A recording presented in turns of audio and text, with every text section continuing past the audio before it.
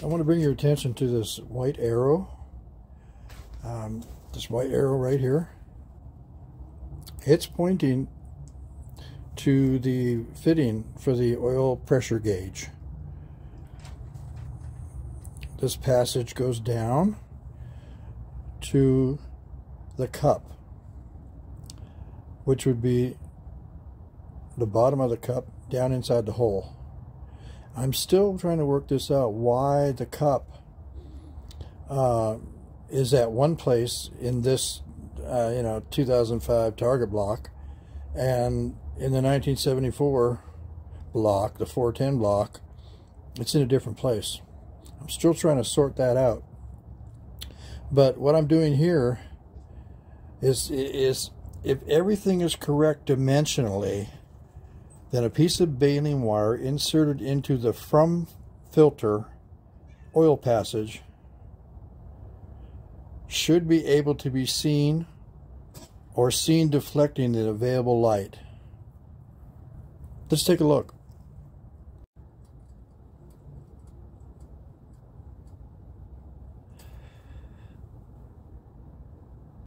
Here's a longer look at it without any movement in the hole. Still the same shot. The white arrow pointing to the oil passage, and I'm giving you a longer look at it, so if you have to go back to look at the one with the movement in it, it'll make more sense. Okay, let's put this into perspective. This diagram illustrates the oil filter oil flow incorporated into a small block Chevy typical oiling system.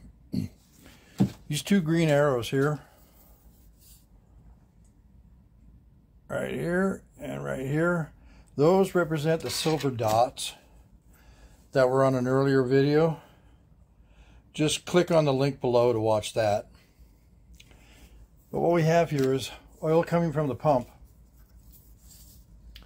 right here into this passage where the cup is, and it hits the cup here, and the only place to go is out this passage here to the filter. Oil flow from here, it's cleaned by the filter, and then the only place it can go is to this passage back to the main passage. Now, you might be wondering, well, where is this passage here from the filter? Well, there's a hole in the bottom of the oil boss underneath the adapter where the oil filter screws on. It's that hole.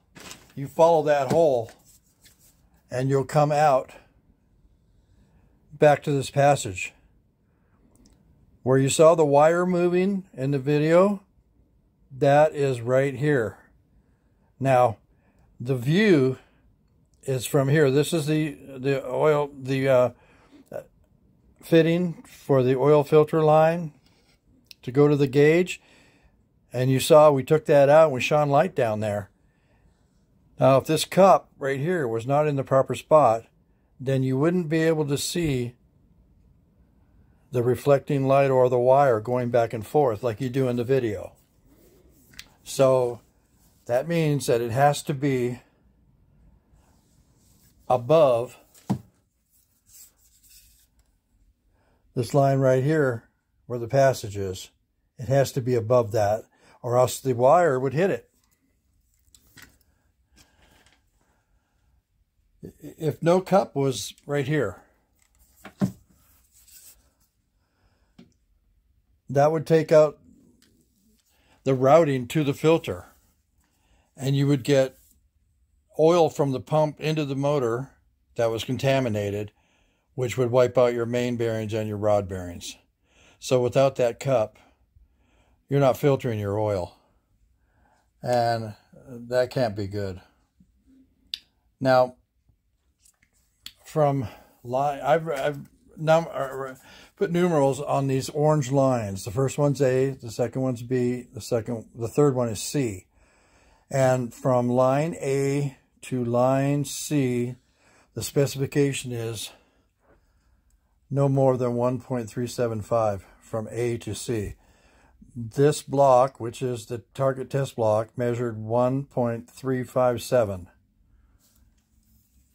That means the bottom of the cup is 18 thou below line C and not blocking oil coming from the filter passage here, which is exactly the whole point. You don't want to block that passage. Now, that's within specification, which is good news. Now, on the other block, the 410 block, the cup is 50 thou below the 2 filter oil passage here. That cup is about right there. Why it's like that has to be investigated. So I hope this clears up the function of the cup, as well as, if it wasn't there, it would be terrible for the bearings. The bearings would wipe out and the engine would not live. Its cup's got to be in there. It's got to be in the right place, or else the oil coming into the motor is not filtered, and that would not be good.